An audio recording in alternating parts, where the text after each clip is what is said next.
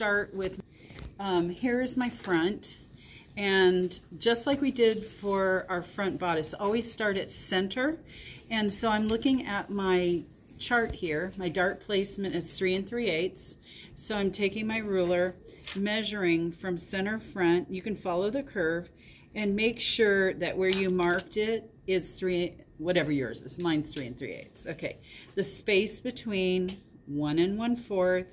The second dart was 5/8. Now, so those are good. This is good. Now I'm going to check my waist arc plus ease. So I have 3 3/8 here. I'm going to shift the 3 3/8 down to the other dart leg.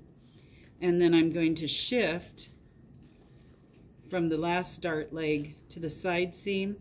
And my side seam is supposed to be waist arc 7 3/8 plus 2/8, which would be my ease. So 7 5/8, and I'm right on.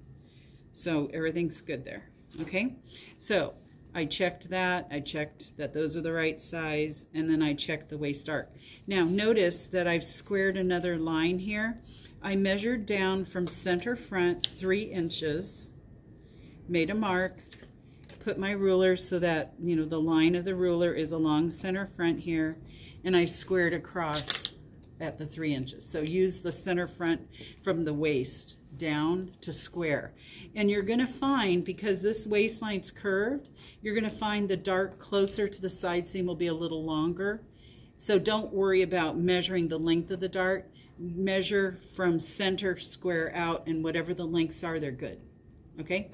All right, now, just like we did the back bodice, we're going to find the center of our darts.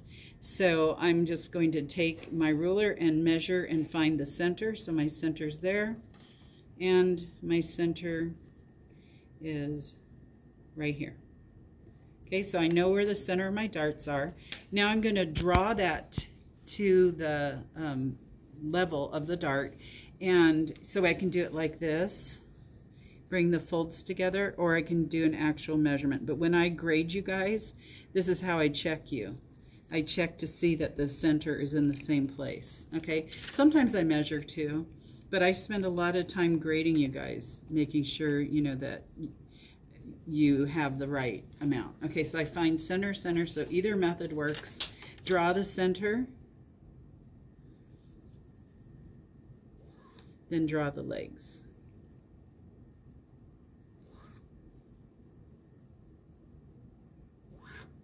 Draw the center, draw the legs.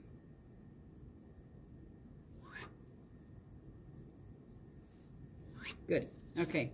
Now you're going to notice the side seam. Do you see how it looks wobbly? Mm-hmm. Okay. No way am I using that. I've got a good waist arc now.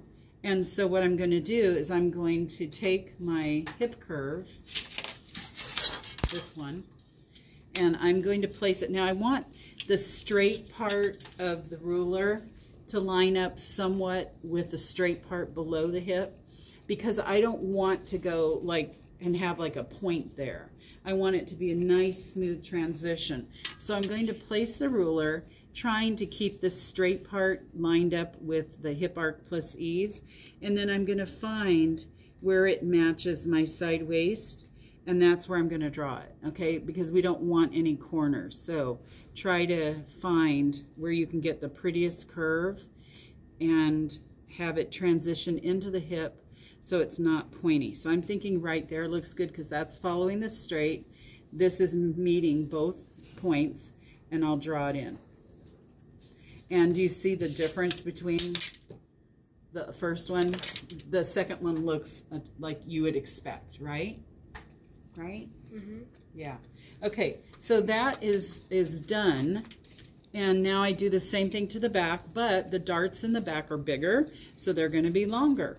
Okay, I'm not going to show you the steps because it's the same thing. But I am going to say, make sure you have 90 degrees at center back and center front waist, just like we did on the bodices. So 90 degrees, but the back darts are bigger. Measure down 5.5, square across. Now I'm going to go through my chart again, and I'm going to check from center, dart placement, dart size, space between the darts, dart size again. I'm going to measure then the whole thing, waist arc plus ease, to make sure it matches my chart. If everything's good, then I'll go ahead and find the center of the darts, draw that parallel to center back, okay? Draw the darts in, redraw the side seam, and then I'm going to put the two pieces together at the side seam and make sure they're the same. There is something you can do if you feel like, did anyone find their darts were a problem in the back? They all laid okay? Okay, good. Well, you guys are lucky because the morning class it didn't happen.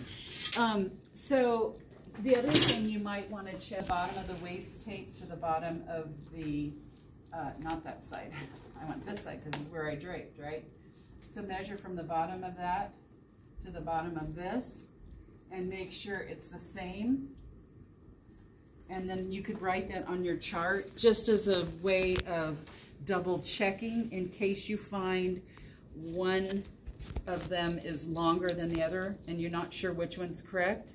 Just take that measurement from here to here and just call it the side hip length and write it down so that you have something you can double check against, okay? And that way if you don't get it done today, you can look at it at home, okay? So I'm going to write that down. I'm going to true my